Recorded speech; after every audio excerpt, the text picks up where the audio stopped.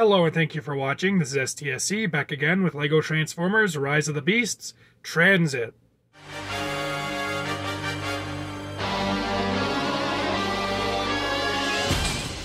When we found out that Transit was cut from Rise of the Beasts, I figured I may still build him, but that I would hold off until I'd built more of the actual characters that were in the film.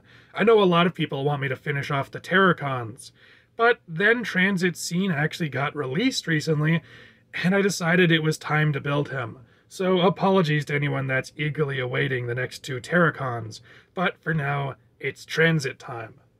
Here we have Transit in his vehicle mode, which I did try to get fairly close to the on-screen prop vehicle, but I didn't worry too much about accuracy. I figured that since he wasn't even in the movie, that it didn't matter as much if he looked exactly like he did on screen, so I didn't sweat too much about capturing every little detail of the vehicle mode. One detail that's definitely missing is the ads on the side of the bus, though honestly I don't know how you would expect anyone to capture that in LEGO without making some kind of custom print or sticker, which I'm not about to do for Transit. Turning him around to look at the back of the bus, I'm also pretty sure the tail lights here aren't particularly accurate. I don't think the bus has tail lights like this, but I've added them in to make the robot mode look closer to the concept art. Something funny about Transit is that because of how he transforms, the bus is kind of half empty. This whole back section is pretty much hollow, and you could probably store some weapons in there, but I didn't build any weapons for him. For a size comparison, here we have a minifigure, and here we have Optimus Prime. You don't see a lot of bus Transformers, other than Quick Stop, of course.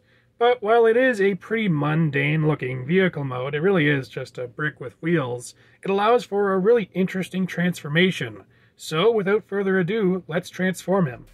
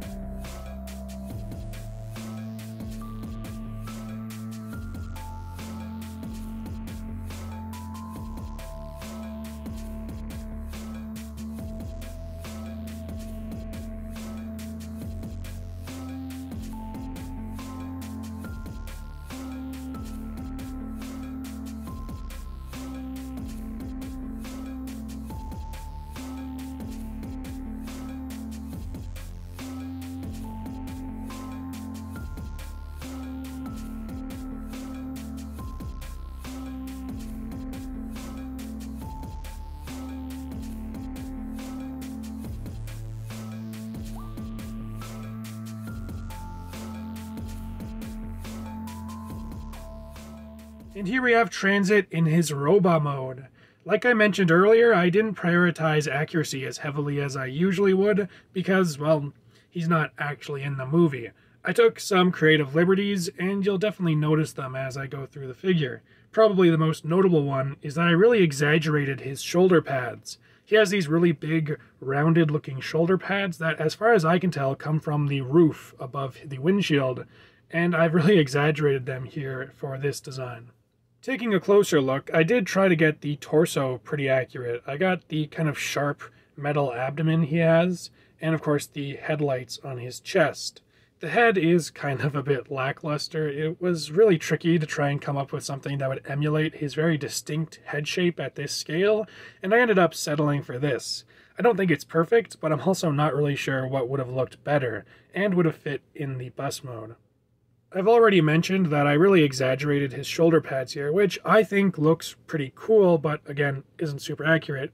But for the rest of the arms, there's not really much defining them on the model. As far as I could tell, there's not really a discernible car part they're supposed to come from, so here they just form the roof of the bus. And I tried to add in some blue, because he definitely does have blue on his arms, but obviously there's no blue on the roof of the bus. So it had to hide in bus mode. The legs were the first part of Transit that I designed, and I really enjoy how they transform, having both of the wheels come together to be on either side of his knee, and I also really like how the foot forms from what is actually just the blue stripe from the side of the bus. I also like that I got the tail lights here on his thighs. The concept art does show lights there, but like I mentioned in bus mode, I don't think the bus actually has these kinds of lights, but I prioritized robot mode. From what we see in the deleted scene, Transit does have some panels from the bus mode hanging off his back. I didn't try too hard to emulate the specific look that he has in the scene, but I did add these panels back here to try and emulate that. The concept art definitely had sort of a skirt look going on, but unfortunately I wasn't able to mount the panels that low, and instead they're on the shoulder. Though in the scene, I'm pretty sure he does have some panels up here though. For size comparison, here we have a minifigure. And here we have him with Optimus, who I think he scales pretty nicely with. For articulation, Transit's head can look left and right, as well as up a little bit and down. At the shoulders, there is an outward joint here, which does look a little bit awkward because of just how it's mounted, but it does allow the arm to get some upward movement, as well as a forward swivel, and a little bit of back, though of course there is the big panel of bus roof here, which does kind of get in the way. Then he has a ball joint at the elbow, which is kind of mounted awkwardly, so you do kind of have to bend like this, like a kind of a gorilla arm syndrome. Then the wrist can bend like this. At the waist, he has a swivel, which has a fair bit of range, and by using the transformation joints, there can kind of be a crunch. At the hips, he has a universal joint which can go in and out as well as forward and backwards. He has a 90-degree bend at the knee, but unfortunately, there's no thigh swivel. However, there is a swivel under the knee, which can help make his poses look a little bit more dynamic. Then at the feet, he has an ankle tilt, which kind of plays with the tolerances of the transformation, but if you bend it too far, it's really easy to just pop the foot off.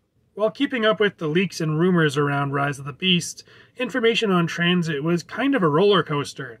He went from a rumored character I honestly didn't think was real to having his art leaked, and then getting completely canned from the movie. Honestly, I think it's a bit of a shame to have his design go to waste, so I knew I had to build my own. Personally, I think I did the design justice, but that's all I have to say about it for now, so I'll see you next time.